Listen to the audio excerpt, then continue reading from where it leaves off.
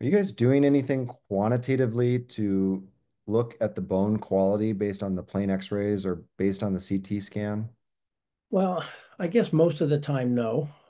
If it's somebody that's got really bad bone quality, I might get a bone density study or something like that. But I think what I'd be thinking, and if you wind up going to a reverse with metal fixation, it's been my experience that the bone quality, even if it's not that great, you can usually pull it off reasonably well. And in Mhm. fact, in this patient, I thought her cuff muscles were a little atrophy, but less than I would have thought on the CAT scan. So she might have the amount of her amount of deformity. I'm an augment guy. I don't like bone grafts. I used to, but I don't anymore.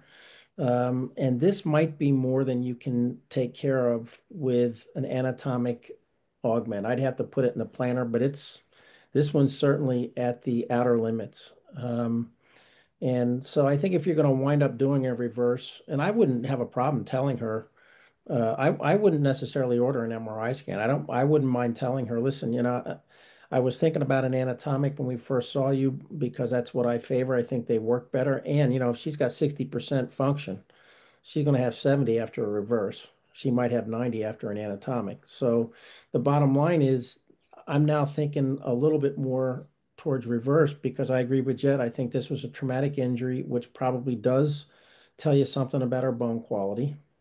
And it's pretty bad. I bet.